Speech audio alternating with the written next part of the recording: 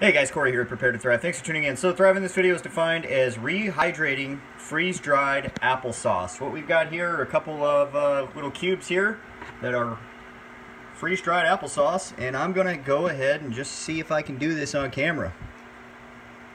I just did a sample off the camera here, and it really doesn't take very much water at all. And this water isn't super hot, but it's not super cold.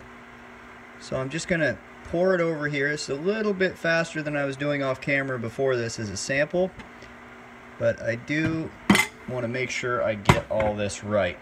And then I've got my official taste tester here. Little guy, you want to come on over? So this is just mixing up really well. Okay. I could put a little bit more water on this little chunky side right there. My turn. And hold on. I'm going to do that right now. Watch out. It's pretty hot.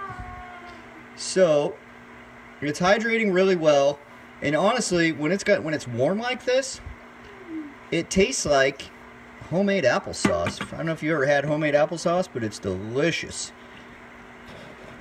All right, so what I'm saying is it tastes really fresh, and this was freeze-dried just the other day. So come on over, buddy.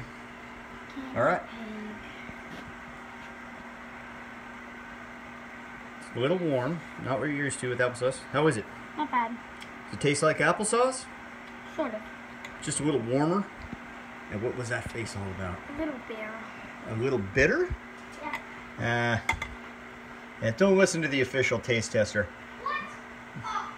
Oh my goodness. Yeah, it's good. Alright guys, so that's applesauce rehydrated after being freeze-dried, and I wish I would have made more. That's really good. All right, guys, thanks for watching. Have a great day. Have a great weekend. Bye-bye.